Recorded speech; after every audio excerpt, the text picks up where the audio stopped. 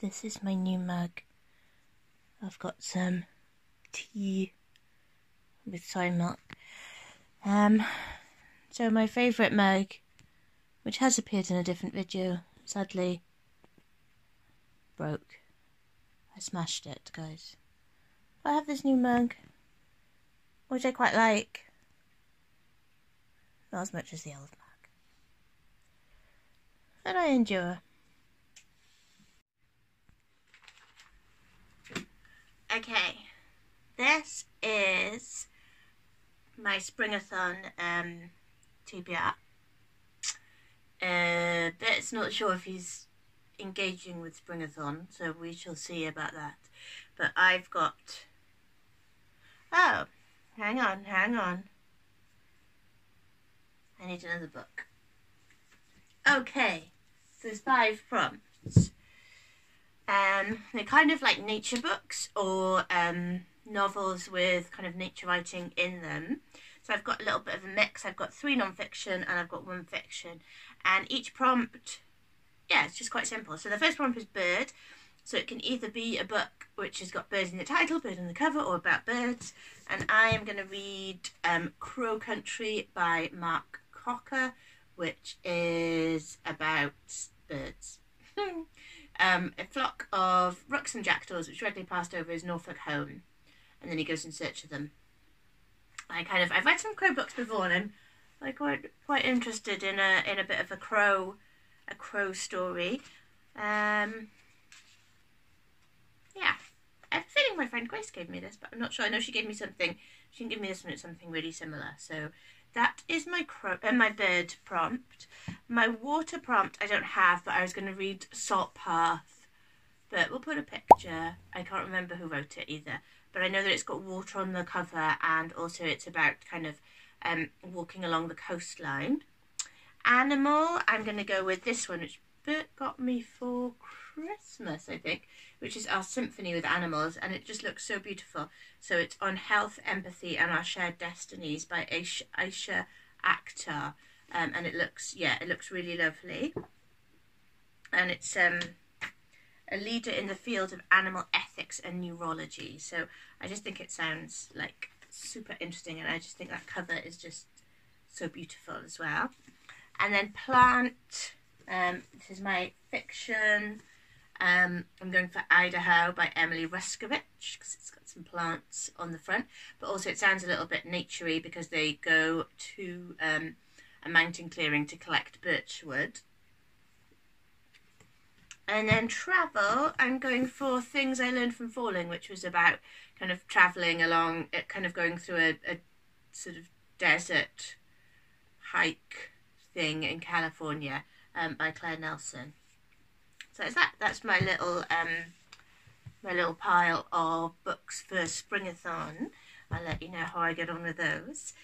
Also today, what I'm reading, I mentioned that I was reading the Joan Didion Miami, which I am enjoying, but I kind of feel like I wanted to read some fiction at the same time. So Joan is my non-fiction, and then I've also picked back up Tirzah and the Prince of Crows by Deborah Davies, which I've previously started and then kind of put down. It's a Welsh novel set in the 70s. I know that Mercedes and Charlotte both really enjoyed it, but I wasn't sure when I picked it the first time, and I'm not sure if the style of writing is quite to my taste, but I'm kind of enjoying it. I'm only on page 26. I'm going to read a little bit more of that today. Yeah, and then the other one I've kind of got to just flick through. I don't think I've mentioned this one before, which is one that I got in my Merkababox, and it's The Seasonal Soul, A Mystic's Guide to Inner Transformation by Aletta. But it's just like, it goes through each season, but it's just really kind of lovely book that's kind of almost like scrapbooky. So I thought it was really beautiful as well. So that's that. That's what I'm reading today. Yeah. Be back in a bit. Yeah. You like a list? I'm just doing lists. Yeah, lists and projects. It's about as creative as I can get. Is doing lists. Yeah. I'm starting to write down all the films I'm watching. Yeah, you've watched a lot of films. Yeah, I'm trying to get at least 2 done a day. Yeah. It's a hard work, but Lollipop Man, I've got to find something to do, and he's not crossing the kids. Yeah. if you watched the last video we put up, which was our recent reads, I'm also wearing this outfit. So you might think it's the same day, but it's not. It's the day after. But I'm in the same outfit as I'm going for the kind of just wear the same outfit all week, unless you've got multiple Zooms at work. Then you might need to mix up your cardigans. So just wear it all week and then just wash it at the end of the week. That's what I'm kind of working with. Yeah. Also in the last video, before we started it, I said to Bert, check my hair. And he checked it. And yet when I watched it back, it still had that weird kind of like bit sort of sticking out. But I think today, we're okay. I'm just going to read for a minute. I've got my crochet blankie. Going to read a bit of Tirzah. Very much enjoy the cover of Tirzah. Yeah, they just found this old London Review of Books from 2016, and there was remember this Angela Carter book that came out? I think we intended to get it at the time, but yeah, it's an article on that by Jenny Turner, and the book was by Edmund Gordon. Angela's looking particularly cool, I think, in this picture. It's a strong look. It's kind of like an early Kate Bush kind of thing going on. It's a nice hat, like this collar. Looks like some nice knitwear as well. Yeah. My 2 lines. I feel that the character in this, who I think is meant to be like about, she's 16, but she feels kind of quite young. I don't know if it's kind of meant to be because it's like 1974 and she's living in a kind of quite closed community, and her family's really religious. But it feels like she's maybe about 10 rather than 16. Yeah. Plant. A common plant. Lovely plant. But in the soil, little succulents and things have fallen and they've all started to grow. But very recently we've discovered this little thing. You see that? I think from that plant over there. I don't know how it's managed to get over here and land and then kind of grow. But it's really cute. And it's obviously growing this way towards the light. But then there's also other little baby succulents about to grow there. You see those? Tiny ones. Looks like a little alien landscape if you get really close up.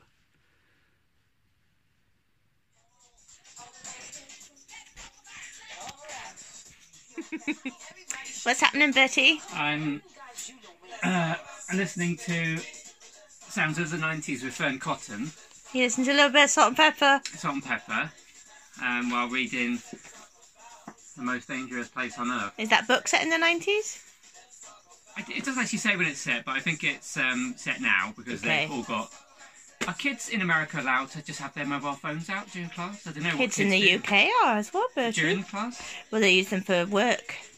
Oh. It's just like... It's just like, I can't even believe it. Really. Well. I mean, we didn't have email when I was at school.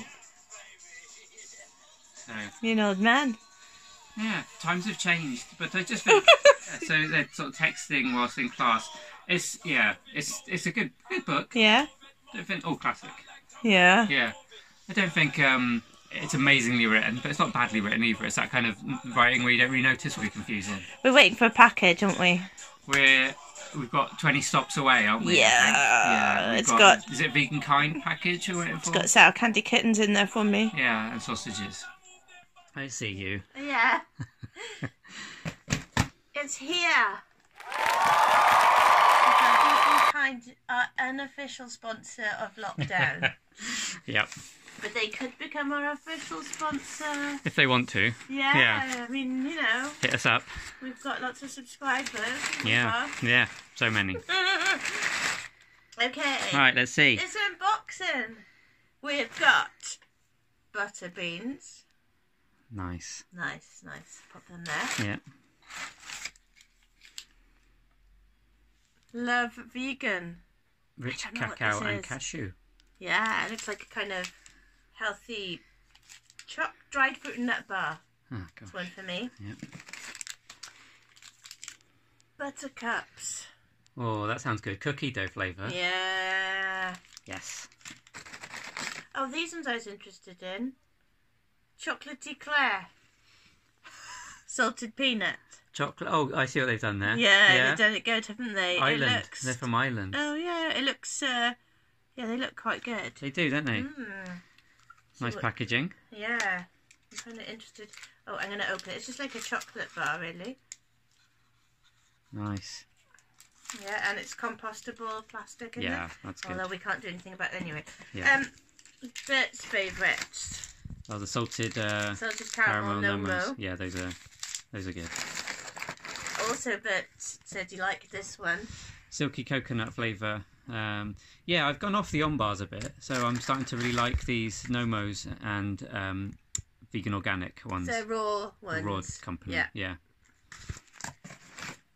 Baked beans. Oh, thank the Lord. Oh, some sweet chili slabs. Slabs. Yes, mellow sweet chili. Yeah. Perfect. These featured in Bert's favourites. Yeah. Some Loch Ness. Oh, you got 2 packs. Vanilla creams. Brilliant. White chocolate. Oh, yeah. Vegan white chocolate. Yeah. Smarties. Chocolate covered peanuts. Oh, these are new. Yeah. Okay, interesting. Chocolate covered crunchies. These are good. Yeah. Crunchy bites. Yeah. Big fan. Bonsai. Oh, bonsai fancy milk. Fancy milk. Yeah. 2 Oatleys. Oh, we've got a lot of Oatly at the moment. Yeah. Fairly stocked up on Oatly. Yep. Crunchy peanut butter. Yeah, we like this. Yummalo. Yeah. Yumalo. Well, these are a bit boring, these ones. Smoked paprika and rosemary. Oh, look at the packaging there. I know. Beautiful. Beautiful.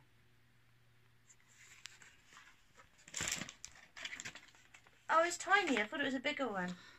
Sour watermelon, gourmet sweets, It's candy probably fine. kittens. That's probably enough candy That's just kittens, isn't it? Yeah, you just have them in one go. I'm literally going to eat one now. I'm starving. I'm going to eat a... Don't think you'd like a candy Oh, kitten. they got fruit in. Yeah. Yeah. Okay, never mind. Candy kittens. I didn't order this. I don't think. Oh, really? Chocolate hazelnut milk. That's for you. Yeah, but can't eat hazelnuts. Well, can't More have baked beans. Thank the Lord. You know, you've got like some... They will send you frozen stuff. Oh, yeah, and it'll have like a big thing of ice in there as well. Or cold stuff. Yeah. So... They put like an ice thing in there. Oh, Yeah. sorry, do you want to have a look in? We've got vegan spreadable. Nice. We've got Virginia steak. Made out of Satan. Yeah, we'll give that a go, isn't it? We've got sausages. Yeah, so we're going to have those for lunch. We've got... I haven't tried this one. Berlin bacon. Is it like chunks? Bacon chunks. It describes it as high-protein smoked bacon flavoured blocks. Made from a mixture of vegetables, grains and beans. Those vegan companies really know how to sell a product. I've got smoked flavour block, Nice. BioLife, and some applewood, which is my Nice. favourite vegan cheese, I think. Yeah, those are both good, aren't they, I think? And the last thing is some smoked tempeh. Yeah! Oh, now what a brilliant package. Yeah! We are There it fully is. stocked. I'll have another sour kitten.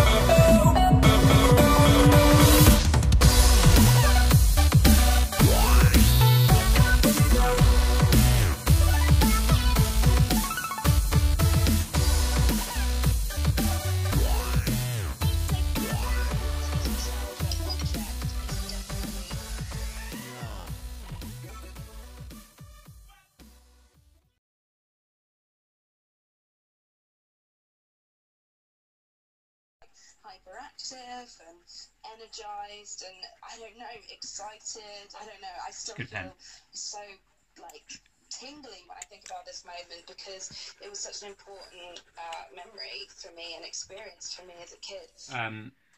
Noel's art club, Noel Fielding, who has an art club mostly for children. I wonder if people, do you think Mighty... Oh, no, people would know him from Bake Off in America, wouldn't they? I was just thinking if Mighty Boosh might be a very UK-based thing. I don't know. Who watches Mighty Boosh out there? Everyone? Yeah. Anyway, so he's got a Saturday art club that he does during the lockdown period. And today's theme is magic. So I've drawn the 80s magician David Copperfield, who I remember growing up. He, I think he walked through the Great Wall of China once. And then he also, which was like a big TV special, he escaped from Alcatraz. Do you remember that? No, I didn't see any of these. It's probably, maybe that's on YouTube. I can see if I can track that down. I'd love to watch that again. He, the only man that could escape from Alcatraz and walk through the Great Wall of China. Wow. And do you mind holding up your picture so we can see it properly, as well as your face? Because it's hard to get you both in. Oh my gosh. That's amazing. Yeah, I'm very, very good at art. Yeah, I know. Yeah, I'm a really good drawer, as you can see. I love it. I love his teeny tiny hands. This bottom bit is his lip. Yeah. Does that look like a lip? Yeah. Yeah, that's good. Oh.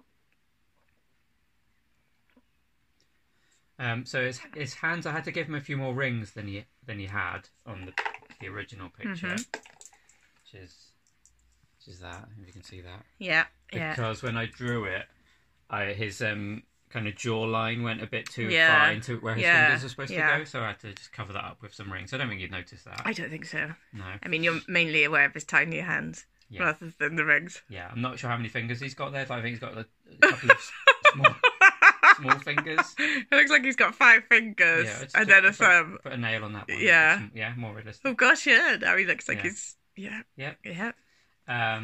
And that's that. That's done, I think. That's wonderful. Yeah, we need to take a picture and put it on Instagram, don't we, and Twitter? I need to write who it is. I just write it on there. But... Great job, Bertie. Thank you. David Copperfield. Be able to edit the front or the end off of this video. Crunchy bites. I normally would. So there may be a little bit of sort of me faffing the camera, just immerse themselves in books, and I wish that had happened to me, and I wonder if maybe... Separated for many months, and hell, last I heard she was in California. I didn't know she was in Mexico. But you do know her friend, Mary Elizabeth? No, I didn't know her. Well, oh no, wait, I've met her once, when my sister and I went to California to settle up my wife's affairs. Is that when you gave her the note on your memo paper? The note we found in her purse? Didn't give her a note on my memo paper, I told you that. And your business card? With your home telephone number written in? I don't suppose you know where she... Hi, Johnny. Hi. What you doing? I'm going to go out on a walk. You're going to go for your walk? Yeah. Do you know where you're going to go? Probably around the park again. Yeah. Not really enjoying the walks because we live in a city. So it's quite busy, isn't it? Do you, I just walk into the field rather than along the path? I do. You do that? Yeah. Because there's no way you can walk on the path and stay apart from people, no. Is there? And then do you just walk in the middle of the road rather than on the sidewalk? Yeah. Well, unless there's a car. I do it appropriately. Yeah. Yeah. You'll be okay then. Yeah. I listen to a podcast, so I've given up on audiobooks. They're not for me. But I'm going to listen to a spiritual podcast. What's it called? Well, I did listen to a Yoga Girl one, which I really enjoyed. And then I accidentally, when I went yesterday, started an astrology one, which I thought was 20 minutes. Turned out it was 2 hours. So I'm only a bit of the way through that. So and it's way over my head, all this astrology podcast. It's about 12th house. Are you going to carry on with that today? I'll carry on with that. Yeah. That sounds like a good one. I'd listen to that. Also, whose drawing got retweeted? Mine. Yeah, Noel Fielding retweeted your drawing. Well, it's a really good drawing. Yeah. And then I'm a walk now. That's fun, sweet.